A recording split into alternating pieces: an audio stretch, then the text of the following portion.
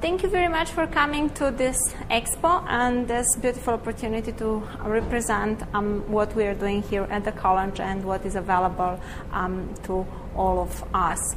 I'm going to talk about Sujok therapy, which is natural therapy performed on hands and feet most. Why Sujok? First, because of its simplicity. Sujok is also extremely effective. And the beauty is that Sujok can be applied on its own. Hi, hello, please come in. Can be applied on its own as well as combined with any other modality of treatment, official or alternative. Sujok therapy can be practiced on two levels. The first level is a level on correspondence. When we have a look at our hands and feet and similarity between their constitution and our full body constitution.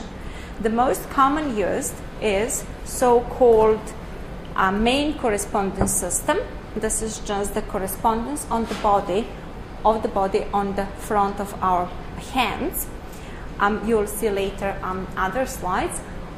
There is also another very popular smaller system called insect system when we put the whole body on just every finger. But Sujok doesn't end in this at this level. Sujok actually can be practiced at much deeper level, so-called energy flow level, when we are implementing, putting together traditional Chinese medicine and also chakras and Indian medicine, so Oriental medicine on hands and feet together with Western medicine. And that is really deeper treatment and necessary to have a little bit more skills to practice it. So this is the main correspondence, very common used chart. I'll give you every one. If you have problems, we have a look at that.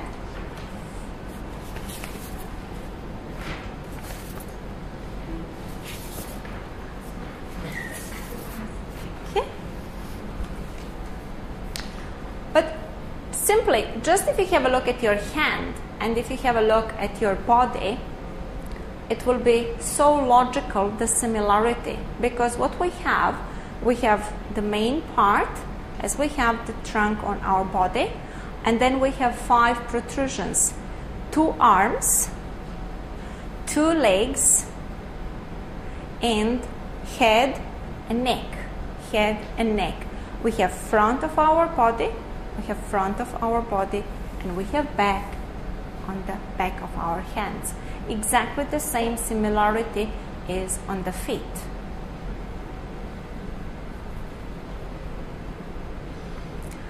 Imagine just that we can transfer our thumb from this position, which is really useful for us being extremely skilled beings. If we transfer our thumb to the top of our palm, we will exactly have the whole picture of the body on the hand.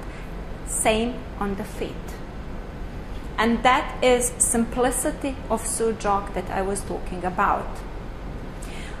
Similarity is the number of protruding parts. So we have 5 extensions on our body from the trunk. We have 5 fingers. We have the location of the protruding parts. Our hands are more lateral and they are slightly shorter than our legs, exactly like our 2nd and 5th finger are slightly on sides and shorter than our 3rd and 4th finger. The direction, our arms and our legs are directed downwards and our head is upward. Exactly like that, our thumb is the only one in opposite direction comparing to our other 4 fingers. Proportion. Our head and neck are the shortest ones, as our thumb is the shortest. Arms, somewhere in the middle, as 2nd and 5th finger, and our legs the longest as 3rd and 4th finger. And this is something that most of practitioners and ordinary people applying Sujok are using. That is correspondence to the skeletal system.